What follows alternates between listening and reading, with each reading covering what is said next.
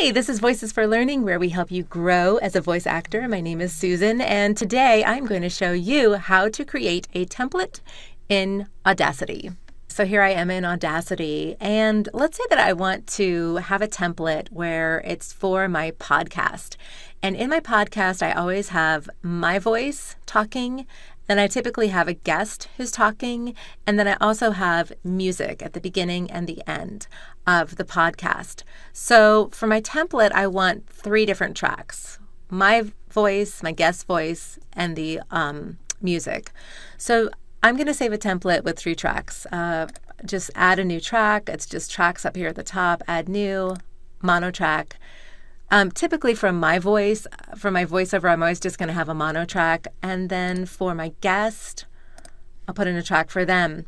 Now, the way that I can quickly differentiate it is I can actually name each track. So to name the track, I'm going to go to over here on the left-hand side, Audio Track, and I can open the menu. The first option is Name. So I just simply click on Name, and I'm going to call it Susan because that's for my voice.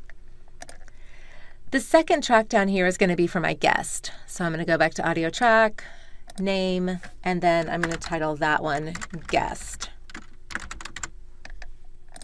Now, one other little kind of cool thing that you can do in Audacity is you can change colors of the waveforms in the tracks. So let's say that I want to keep my waveform color to be a different color. You've got 4 different choices here: instrument 1, 2, 3, and 4. Instrument 1 is that typical Audacity blue wave file, but let's say that I want to get fancy and I want to do instrument 2. Well, that color is red. Susan gets the red waveform. And for my guest, let's say that I want that guest to have a different waveform color. So instrument 1 is blue, instrument 2 is red, instrument 3 is actually green. Let me mute mine.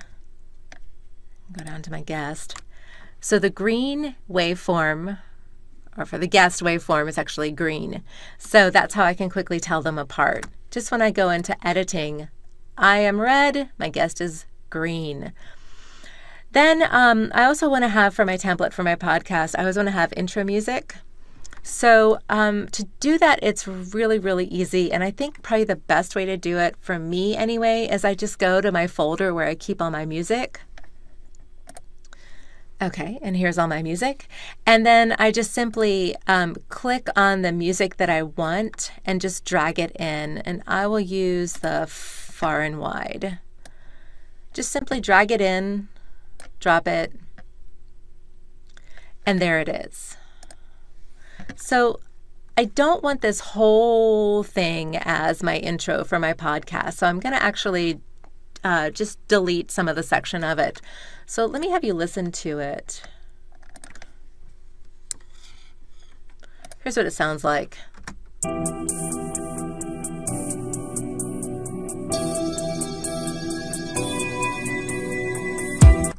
And I think that's probably about like where I want it to end, is about, that was, I don't know, 10 seconds. I think let's just do like 5 seconds. Let me go back to the beginning real fast.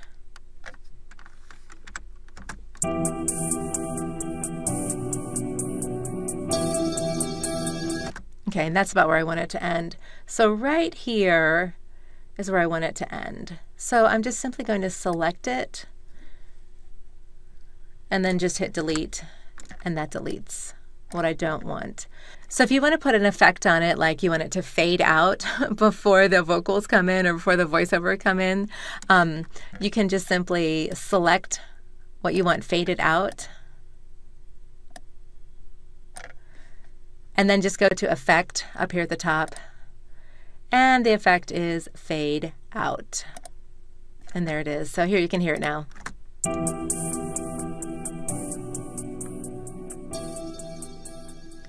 And so that would be like my podcast intro music. Now, obviously, I don't need this part of my voice, and I don't need this part of my guest voice, so I'm just going to delete those two. But I do want all of this, and let's say that, like, just for the sake of whatever, I want to have everything unmuted. So when I go into Audacity, I can just quickly, record, do what I need to do, and edit. So at this point, I am ready to save this as a template. I'm ready to go. To save as a template, it's just File. And instead of exporting, which is what you would typically do when you're exporting your file, you're actually going to save the project. So we'll just click on Save Project. Now, it gives you a warning. Save Project is for an Audacity project. In other words, like you're not going to get a song. You can't send this as an audition or as a demo. This is actually an Audacity project. It will only play on a computer that has Audacity installed. And it even tells you, so it's not an audio file. For an audio file that will open in other apps, use Export. And if you want to, you can click on Don't Show This Warning Again, but I won't. I'll just click on OK. So then what you do is it brings you into, a folder. Now, let's say that, like, obviously I've done this before. Let me just kind of like go to a random folder. So here I am on my D drive. You may want to just create a template folder, which I already have. So I have that template there, and I've got an Audacity audiobook template, an Audacity e-learning template, and an Audacity podcast. I'm going to call this Audacity podcast. I don't know, like let's say that like my podcast is about beekeeping. And it's my template.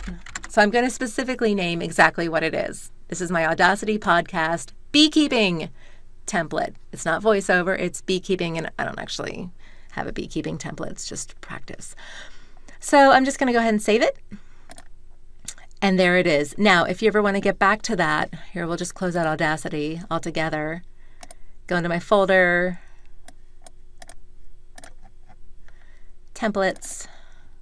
Now, let's say that you want to change your podcast beekeeping template around just a little bit. Here's how you do that. So I just simply go back into it, open up the podcast beekeeping, and let's say that I want to get rid of my guest track because I realize I'm never really going to have a guest on my beekeeping template. And so I just simply click on the X for that track, and it gets rid of it. And let's say that I want to change the color of my music track. So my vocals are red, and I want to change this to a different color. So as you saw before, instrument 1 is blue, instrument 2 is red, instrument 3 is green, instrument 4 is black. There you go. And here is really how I want my template to be. So to resave your template or to save over your template, it's so easy. It's just File, Save Project, and Save Project. And that's it. So that is how you save a template. And I hope that you put this to use because it will save you a lot of time in Audacity, especially all these just sort of like menial manual tasks that you have to do anyway. Set up your template. It will help a whole lot. I hope you learned something. Please like, please subscribe for more fabulous, wonderful content about voice acting, Audacity, Studio One, Studio Time, and keep going. You're doing great. I will see you later. Bye.